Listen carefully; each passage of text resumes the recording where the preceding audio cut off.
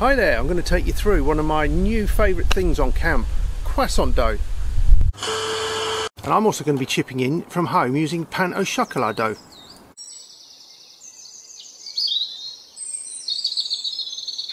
Obviously croissant dough is designed to make croissants, but what it's done is basically replace the Bannock for me on a camp.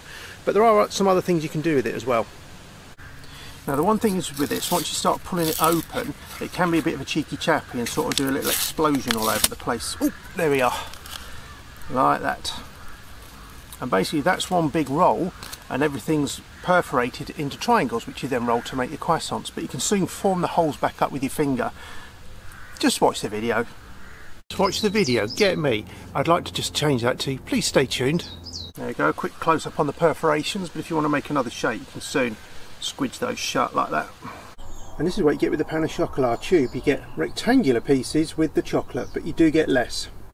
There you go, that's literally your Mark 1. I've just used the base of the can just to cut 3 shapes out and they puff up really nicely. And obviously I've just flipped those over. And there's your next one. That's mixed fruits studied into one that's slightly larger.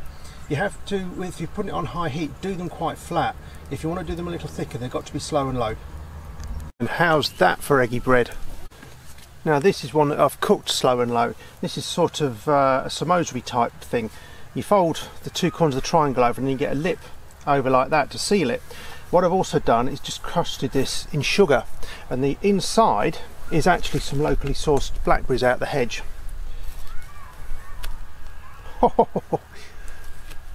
That's lovely.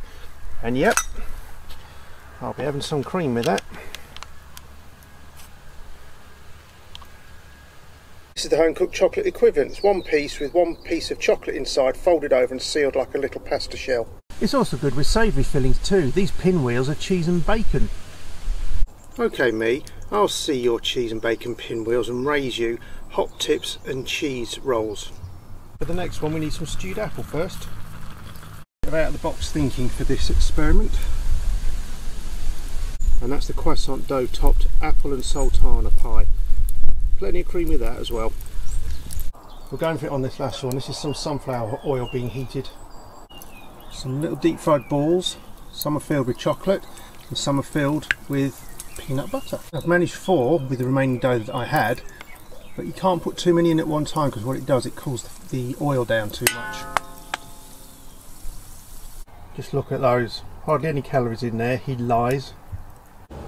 Can't even begin to guess how many calories I'm consuming making this YouTube vid.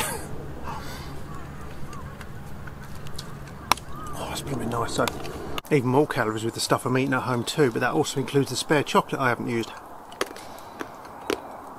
Well, having tried to outdo my camping self, do consider giving the dough a try next time you're camping.